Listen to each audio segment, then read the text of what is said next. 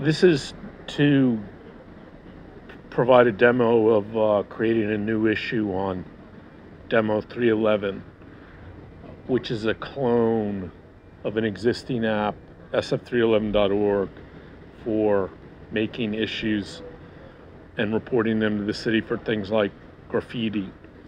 And what I'm going to do is walk through sample issue creation, explain Android and/or iPhone, how you can simply take a picture or choose a picture from the photo roll and submit it, and AI and the cloud take care of the rest.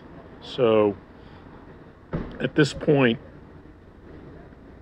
I have on my phone, I've taken a picture. You can see there in the upper left of some graffiti. I'm outside of a building, San Francisco.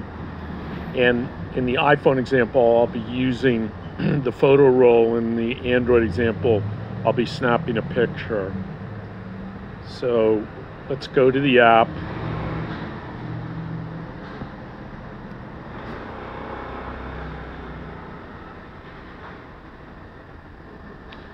So here's the app, and all you see in the upper left is a file chooser. I'm going to click that.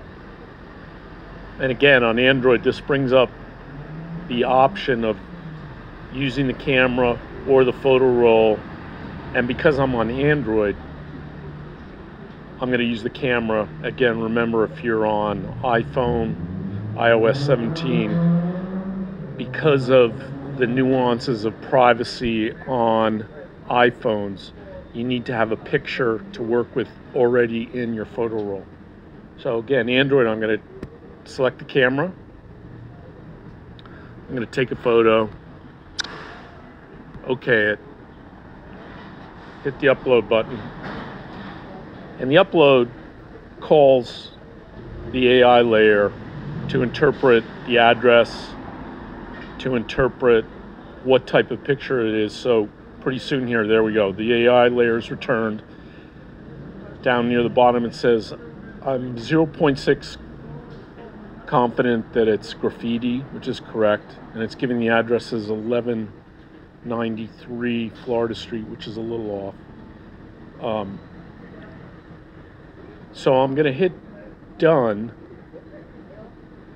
and there the issues have gone into the database. And at this point, I can either look at a map with gumdrops of issues nearby, or I can hit back. I'm just going to go back to the data entry screen. So that's pretty much it. The one thing to remember is iPhones, September 2023. iPhones are still a little different. You need iOS 17, and you need to have the picture in your photo roll. So that's it, creating a new issue on Demo 311. Thank you.